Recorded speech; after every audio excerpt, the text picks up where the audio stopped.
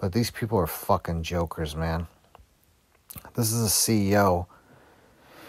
And in this interview, he basically says, you know, they're looking to start mapping the environments.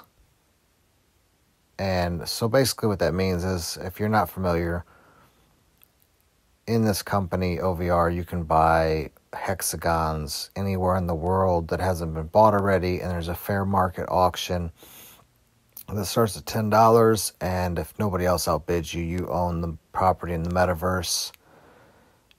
And I've had endless issues with this place, starting with the worst customer service that I've ever seen. Even in rug pools, they have got better customer service than this fucking place.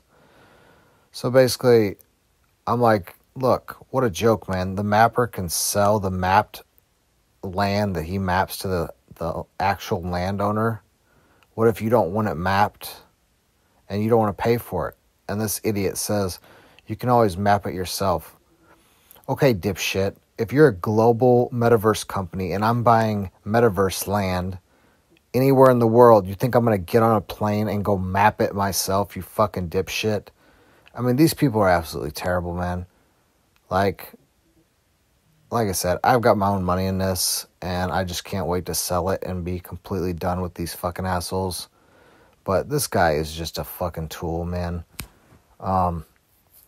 They overcharged me on land, refused to rectify it.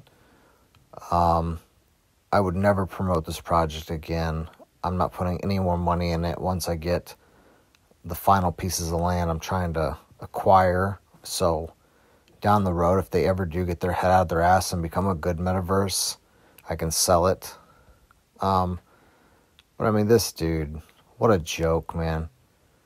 So if you own the land now and they come up with some kind of mapping system, someone else can go map your land and basically have a NFT of it, and they're going to make either you pay for it directly, or they're going to buy it from this person and then try to sell it to you again after you already own the property. I mean, absolutely terrible project. There's so many good metaverse projects out there that take care of their customers and actually care. I strongly suggest you go to one of those.